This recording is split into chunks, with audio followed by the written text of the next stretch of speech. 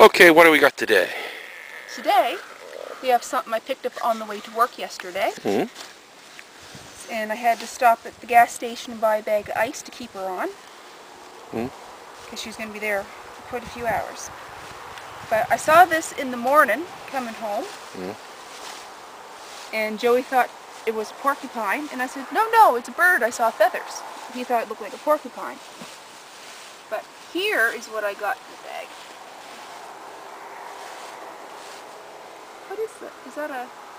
I thought it was a duck. No, that's a heron, I think. Yeah. Is that a heron? Or a loon. That's a loon. That's a loon? Yeah. Right, so it would be a young loon. Because all I saw was the webbed feet, right? Yeah. So that's a... That's a loon, yeah. That's a loon. What a shame. I know. I should have took it down to the post office and paid with a loon. Look at her wing. Yeah. What a shame. Yeah, her wing is broken. Yeah. Yeah, that's really broken, but... Yeah. Look at the beak. That's definitely a fish. A fish eater, yeah. Yeah. But the skull is perfect. Yeah. No, there's a crack. Okay. Yeah, right there's a crack. But yeah, beautiful bird. Yeah. I thought it was a duck. No, it's a loon. That's a loon. I've never seen a loon up close. No, most people haven't. I never did. Look at the legs. And how yeah, short I know. they are. Powerful. Yeah, very powerful legs. Yeah, powerful. And they got 4 toes. Look at that. Yeah. Beautiful bird. Yeah. I don't know if I should try to harvest any feathers or not. I don't know.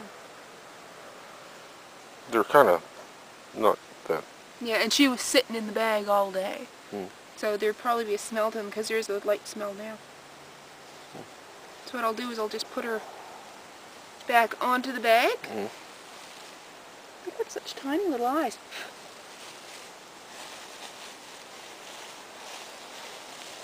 It must be just a yearling, like this year's. Probably. Pretty neat. Yeah. The beak is pretty neat. Yeah, so it wasn't a duck. No. Because I just quickly grabbed her and put her in the trunk on my way to work. No, it's a loon. Oh, we'll put her with the rest of the birdies. Yeah. Poor little thing. Yeah. This is where I'm keeping the birds now. You haven't seen it back here, have you? Well, no.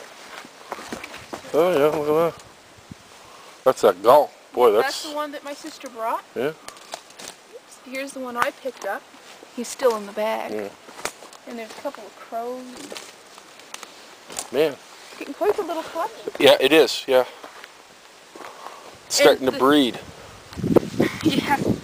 And the thing is that this is closer to the house. How many people come into the driveway? A lot of people, right? Yeah, nobody smells anything. Nobody smells a thing. No, I can't smell things. No. If it's a really hot day and the wind is right, you can smell a light smell, but it's nothing. No. And like the flesh box there, that's even closer to the house than this is. And when it's in one of the videos, when I was putting the raccoon or something in the flesh box, my sister says, "I didn't know this was here." And then I said, "Well, how many times have you been here? Have you ever smelt anything?" "Well, no." No. And people go on, "Oh, it's horrible. You're going to have such horrible smell." Nothing. No, I don't notice anything. No. Okay. Don't notice anything at all. Is that it? That is it. Okay.